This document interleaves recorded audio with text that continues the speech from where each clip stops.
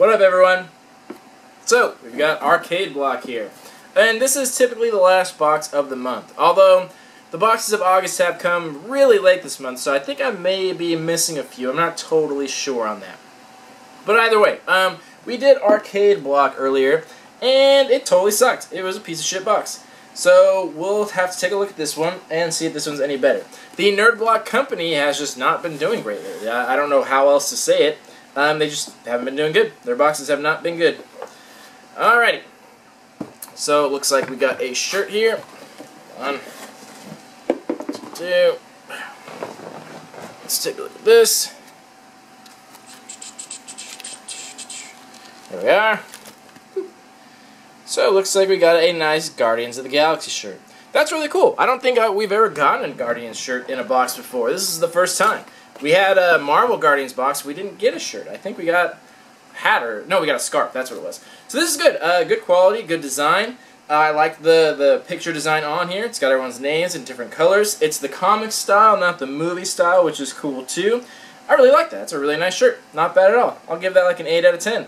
Good design and quality all around. Cool. So there's that. Alright. Next. Looks like we got a hat. This is from Suicide Squad. Obviously, there's that.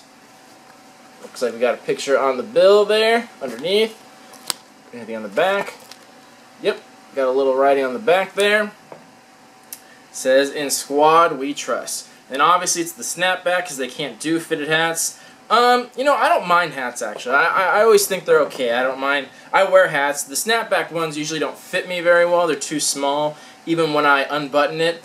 So that's always unfortunate for me, but normally I do like hats. As far as the quality on this one, not super great. This looks more like a printed hat, and what I mean by that is there's no design to it. Usually when there's a hat, and I have one like right here, like they will put a logo on it and they'll do some design work to it.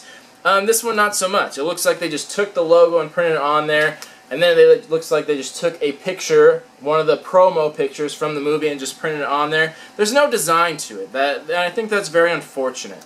And that doesn't make it a bad hat. It's still cool, but it's just weird when you're just wearing the exact movie poster stuff. There's nothing really special about it. So I wish there was a little more design quality to this hat, but it's still a cool hat, though. I think people would still like it. So yeah, there that is. Suicide Squad hat.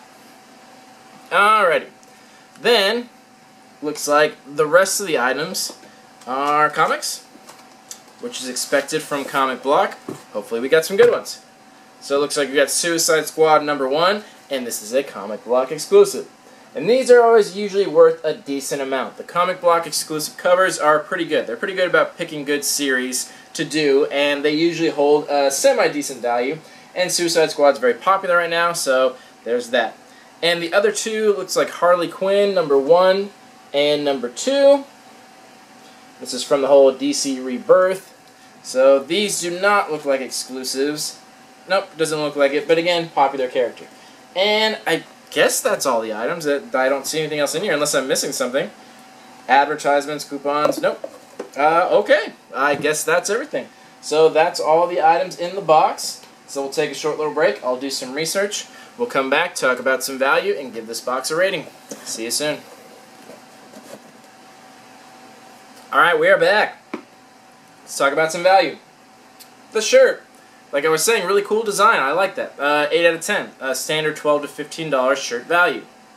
Next, our hat. This gets pretty standard value too. 12 to 15 on like the caps like this is pretty standard. There's some people that were asking for more than it. I think this was exclusive. I can't remember now. Let me double check the card. I don't know where I put it. Oh. So yeah, this was an exclusive hat, so that usually would bring up the value a little bit, but like I said, very simplistic design. It just kind of looks like a copy-paste from one of the movie posters. If there was a little more design quality to it, I could see it going for a little bit more, but right around $12 to $15, it's pretty standard for those hats. Then, on to the comics, which was the rest of the items. So, the one major one here was the exclusive cover, and that's Suicide Squad #1. It is actually sealed, and that's pretty cool.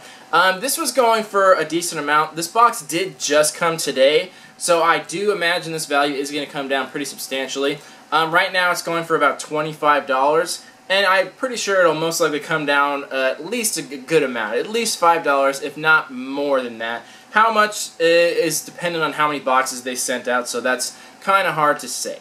But considering it came out today, the values are always going to be much higher than they would be a few days from now. So as of now, that's at 25, but again, it'll come down.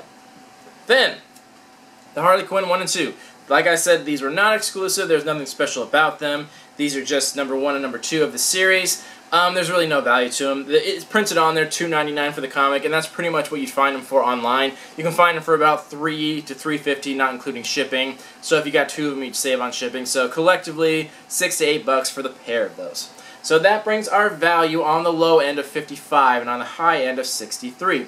So pretty close to what the normal value is for this block. But like I was saying, it does seem like that comic value is going to come down quite a bit. So it'll be a little bit less than that, but you know, still decent value. Just not a lot of items though. Technically 5 items, but 3 of them were comics, and then a hat and a shirt. So not a lot of creativity in here. The shirt was nicely designed, the hat not so much. Just very basic design, very cut and paste. And then common comics, so nothing super great. Pretty much all the value came from that one comic, and that's not too irregular from this box.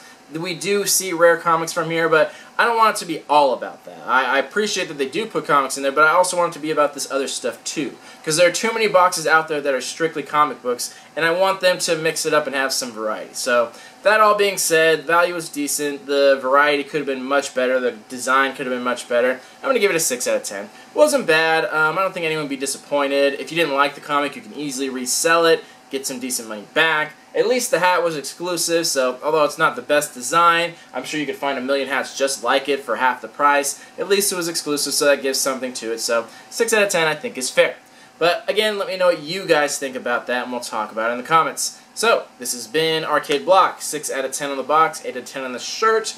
Thank you all for watching. See you in the next one. Love you all. Peace.